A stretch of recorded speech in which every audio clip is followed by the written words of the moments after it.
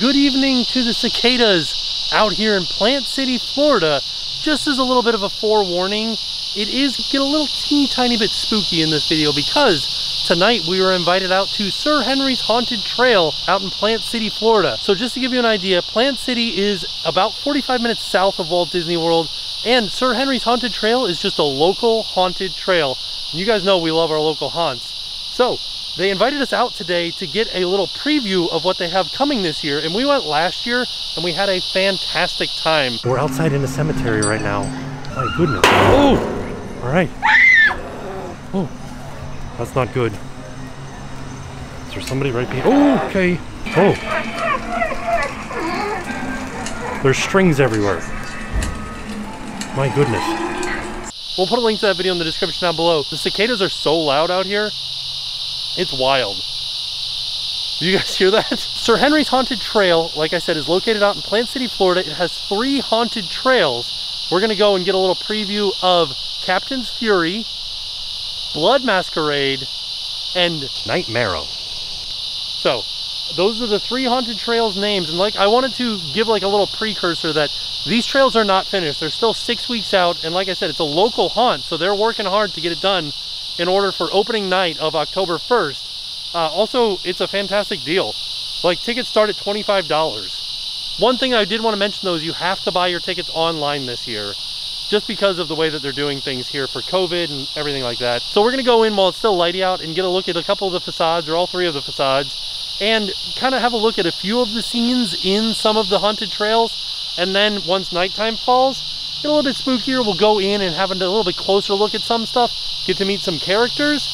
Should be a fun night. Let's head in. So now we are inside of the courtyard for Sir Henry's Haunted Trail, and you can see there's the tree out here. This was here last year, and there's a statue of Sir Henry there. This back here is Night Marrow. This gigantic 3-story facade is Blood Masquerade. And then up here, we've got Captain's Fury.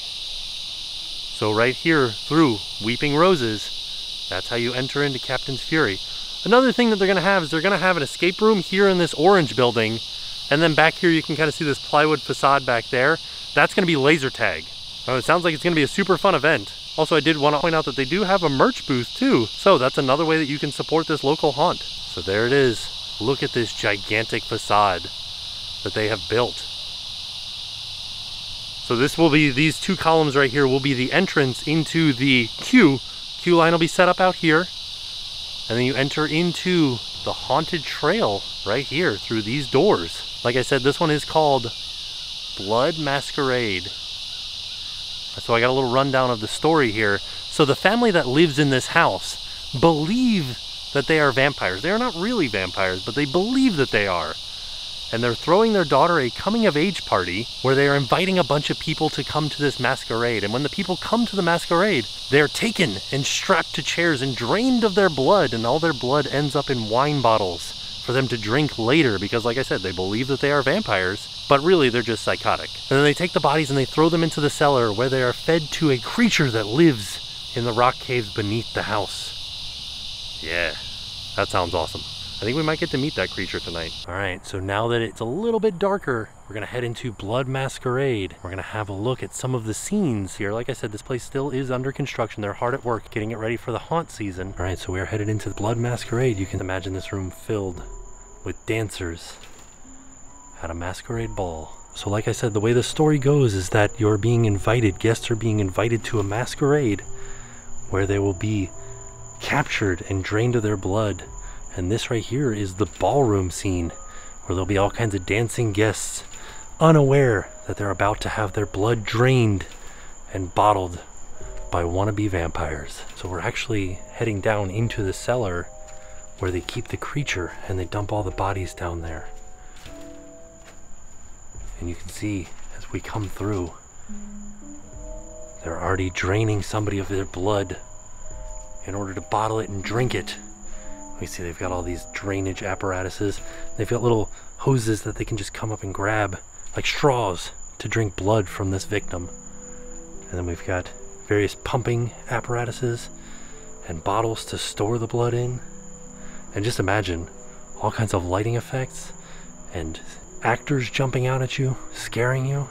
It's gonna be great. So we are heading down into the cellar right now. All right, so we are headed into the finale scene of Blood Masquerade. You can see they've got bottles of wine, or bottles of blood. And then we come into the cellar where the creature lives. Oh no. You can see he's got bodies out here that he's been chewing on. He even has a patient all set up here. Oh no! And now we come up to the facade of Nightmarrow, and the story behind this trail is that this used to be the old sawmill in town. And the guy that ran the sawmill was kind of obsessed with collecting bones. And he would go out and he would rob the graves of the town, and he was making a bone throne for himself to sit on. And then when the town found out, they were very angry with him. So they went out and they got him, and they decided that they were gonna hang him. And while he was hanging, ravens came and picked the flesh off of his bones. And right before he died, he swore vengeance on the town. So now every All Hallows Eve, he comes back. But instead of digging up bones from the cemetery, he takes them from live people. Just rips their bones right out, and the ravens are there to help him. You can see here, this is actually the finale of the maze, where they've started putting up some of the components that he was setting aside for his bone throne. He definitely had a lot of skeletons ready to go, and now he's seeking even more. All right, now we are headed into Nightmarrow. You never know, we might come in contact with Sidious, the person who is here working at the sawmill. Did you guys just see something? All right, so we are headed into the cemetery where we would meet Sidious digging up the graves. It's this giant mausoleum here. See a wagon out there? You see some graves off in the distance? We gotta head through the mausoleum. Oh no! He's gonna get us. Just noticed one of the graves that has been dug up. A Jeffrey Bezos?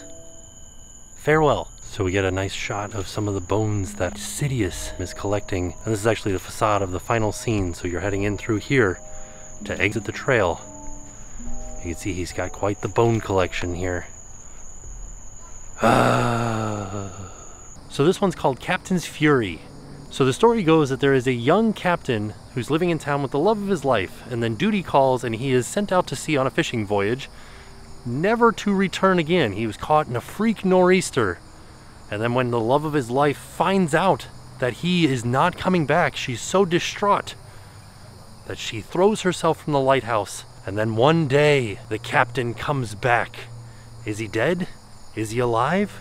We're not really sure. But as soon as he finds out that the love of his life is no longer with us, then he takes out his wrath on the town with his newfound crew of creatures from the deep. So while we're talking about Captain's Fury, I came into the maze to show you one part of it, and this is what they're calling the boardwalk. I also wanted to point out that this is the lighthouse where the love of the captain's life decided to take her own life.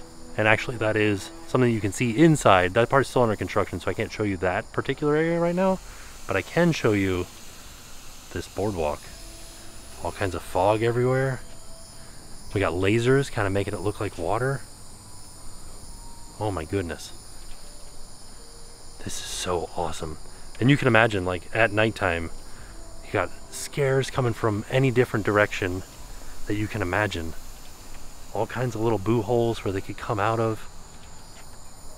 Ooh, this is gonna be so good. I cannot wait to go through this trail. Oh wow, this is so awesome. Look at this. It feels like Halloween, doesn't it? Oh yeah. It's gonna be so good. So now we're headed into Captain's Fury. And like I said, still under construction, but we should be able to see a few rooms in here, a few areas of this particular trail, and maybe come in contact with some of the captain's crew, some of the locals.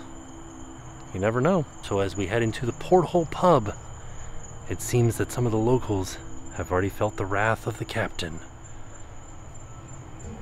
Right, the first room that we're gonna head into is the bait and tackle area. See, they've got some props set up over here. We got lighting going on in here. Ooh. That's not, geez Louise. Okay. I thought this was just a preview. I thought we were just out here to see like some construction updates. Sounds like he's following me. Ooh. Oh, okay. I thought that was a prop. Now we're headed over to the boardwalk area. We showed you this during the day, but now it's nighttime. We can see the fog started to roll in. And some of the captain's crew is showing up. Oh man. It's so wild. Oh. Ooh.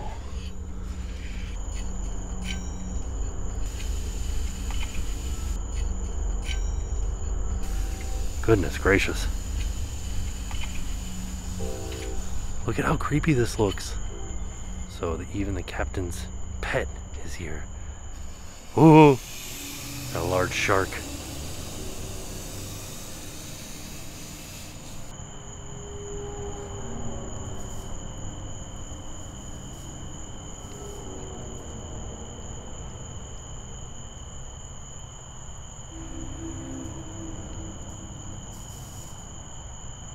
And now we're heading into the fish processing area. Oh no, this guy's in the freezer. He didn't make it. And then this is the area where they would clean the fish. This is my favorite detail so far, just a random hand here. How frightening would that be if that just started moving? Yeah, you can see they've got the chute for the guts coming down, or any blood that they catch. Also, just to let you guys know, I am lighting this scene. This is what you guys are going to see. So this is Pyram, and his character is the one who is manning the escape game. And he has you trapped in a room, and you have to get out before he comes and gets you. And Pyram's backstory is that he came in 2018, and the story goes that if you do not light your jack-o'-lantern by midnight on Halloween night, he will come and exact his revenge on you. Ooh, that was scary. So there you go. That was a little preview of Sir Henry's Haunted Trail.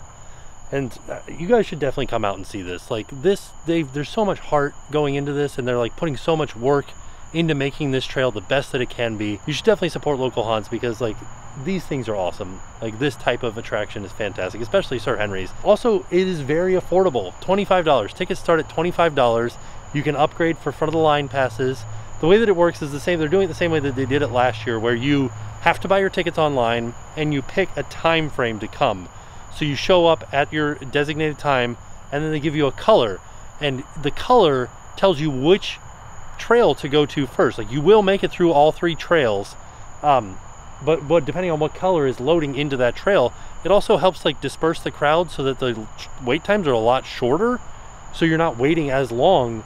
And also the timed entry makes it so the wait times are not as long. So it's really like an optimal experience out here as far as a haunted trail goes. They even have an annual pass. So like you come out here one night and you really enjoy it, then you pay $99 and you can come back as many times as you want to. And that $99 includes front of the line access. Oh, so I also found out that the escape game and the laser tag are only $5 each, in addition to your entry into the different trails. So like if you come out on a $25 day, you're spending $35 to do everything here. You can get some merch. They've got food. You're gonna have like food available for purchase while you're here. Like you make an entire evening out of this. So this event runs weekends in October, from October 1st actually all the way through November 6th. So you get 2 days in November that you can come out after Halloween. And the hours are 7:30 to 11 on Friday and Saturday, and 7:30 to 9:30 on Sunday. So lots and lots of time for you to come out here and get your haunt on. Oh, I totally forgot to mention, but one more fantastic thing that they're doing out here at Sir Henry's is a portion of every ticket sale goes to the charity Folds of Honor. So not only do you get a fantastic haunt, you also are supporting a fantastic charity. I'm so excited for this event. Like I had so much fun last year, and I'm very excited again for this year. This video is just a taste. They're still doing a lot more construction, still getting ready to do a lot more stuff. Like take for instance, there's that tree that's in the center.